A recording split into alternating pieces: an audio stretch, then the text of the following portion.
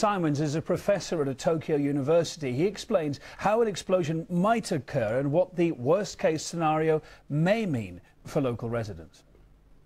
The damage to the fuel rods, in this case, will not cause a fire. And again, this is a key difference between the disaster going on at the moment, though it is a disaster, and the Chernobyl incident. The situation is the fuel rods can melt, they can become oxidized, and the rods are protected by a zirconium alloy coating. And when that comes into contact with water, the result is the production of a large amount of hydrogen, which is of course explosive, and that causes a large explosion, as we saw yesterday. Whether the radiation is coming from Fukushima Daiichi reactor number 1 or number 3, or more locally, is a very important question to solve. I would hazard the guess that it is coming from Fukushima Daiichi number 1. Now, there are different types of radiation being released into the atmosphere. The good news is that a lot of the steam which escaped in the explosion from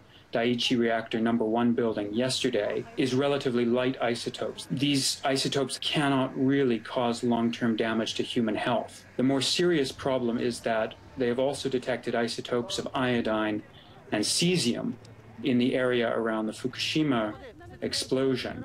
These are much heavier isotopes, and that means that if they get into the human body, or if they get into the soil or the water supply, they can cause long-term radiation poisoning. Moscow's pledging to stand shoulder to shoulder with Tokyo during the crisis. A plane carrying Russian rescue workers is heading to Japan, with another due to take off from the country's Far East on Monday.